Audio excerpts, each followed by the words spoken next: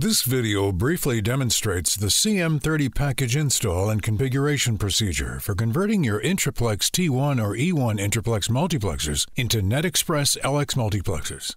To minimize system downtime, you can install your CM-30 modules while your multiplexers are powered up. Be aware that alert and alarm conditions appear on the multiplexer during the update process. If you have an alarm or remote control system wired up to the multiplexer, you might want to disable it before proceeding with the installation.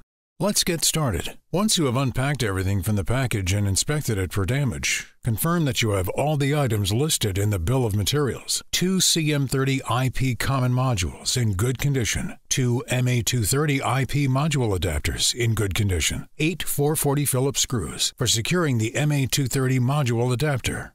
If you have questions regarding possible equipment damage or shipping errors, contact our technical support department at 1-888-840-4622 or email us at support@gatesair.com.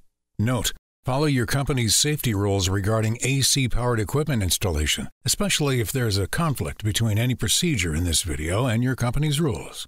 Now you may install the CM-30 module and MA230 module adapter into any free card slot within the multiplexer.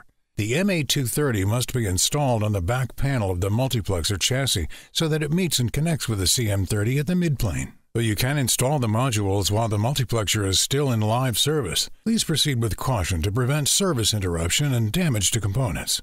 While keeping the name label of the MA230 panel oriented toward the top of the chassis, align the edges of the module adapter with the grooves on the top and bottom walls of the chassis. Slide the MA230 from the rear of the shelf until the aluminum plate is flush with the back panel's top and bottom rails. Secure the MA230 securely to the back panel with 2 of the provided Phillips screws. While keeping its white ejector tab oriented toward the floor of the chassis, align the edges of the CM-30 module with the slot rails along the top and bottom of the chassis and slide the module in so that it's now supported by those rails. Fully install the module into its mating connector on the midplane by pressing securely on the white ejector handle. When the CM module initially receives power, its status indicator light is red, which might also trigger the alarm condition on the shelf power supply and any devices that are connected to the alarm output. This condition should not impede any T1, E1 services on the system. After approximately 40 seconds, the ACTV and status indicator lights blink green to show that the CM module is now in learning mode and that your T1, E1 controller module is still operating the multiplexer. At this point, you can connect and log on to the CM-30's NetXpress LX web interface. This is the intra-guide view of the system showing the encoder, the PT353 module, operating on T1 bus time slot 1 at 44.1 kilosamples per second. That indicates that it's using 23 time slots. The PR card, PR353 in the associated shelf, is also starting in time slot 1, running at 44.1 kilosamples per second. Connect to the system using the LAN port interface at 192.168.1.1. Use admin for the username and admin for the password. This shows us any available cards that are in local control here at the homepage. The configuration agrees with what we saw in IntraGuide. Time slot 1 at 44.1 kilosamples per second. The first thing to do is change the network interface for the LAN port so that we can stream on the network. Use 10.10.10.1 streaming to 10.10.10.2. Click Submit and OK to verify the change. You'll want to see the WAN interface update to our desired address, 10.10.10.1. Under the Streams tab, we'll create a stream. Transport the PT353 card, and we'll choose the transmit direction. These values are OK. No signaling needed. Click Next. Send it to the destination address of 10.10.10.2. The first available UDP port is fine. Click Next. Choose the TDM Bus 1A, time slot 1. A range of 23 time slots is needed, at the default of 200 frames per packet. The packet size is very large, and it won't fit. We need something much smaller to be under 1500 bytes, so update TDM Bus frames per packet to be 50. Review the stream parameters that you created. Connect into the second system using the same login credentials as the first. On the T1, this is our loop-timed system, so we need to set this one to stream-timed from the other end in order to match the original configuration. First, change the network interface to match the destination we're streaming toward from the other location.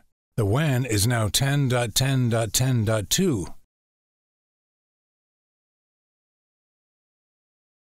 Create a receive stream for the arriving content. Set a receive direction.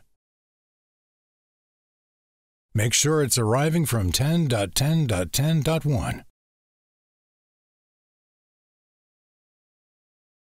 And with this 23 time slots at 50 frames per payload, switch program type to linear audio voice and then create that stream.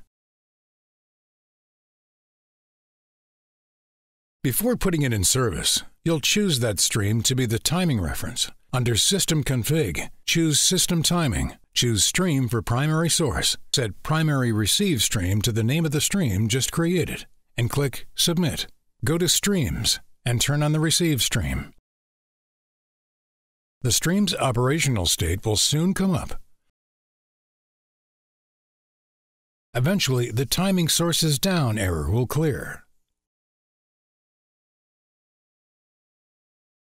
At the receive location, you can monitor the performance of the arriving stream content. You'll want to make sure that it's running in the center of this 32-packet jitter buffer, so it's currently averaging at 15 or 16. There are no losses if you switch from manual refresh. This will update so in real time you can clear out the current counters if you wish. That shows the quality of the arriving stream.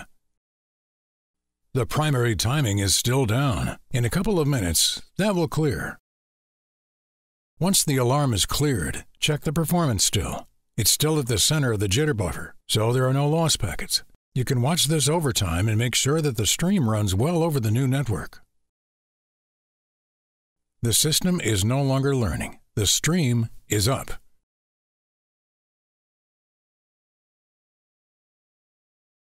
It says here that the PR card shows active content. Thank you for watching this video. For more information, please visit GatesAir.com/contact or access our customer portal at support.gatesair.com.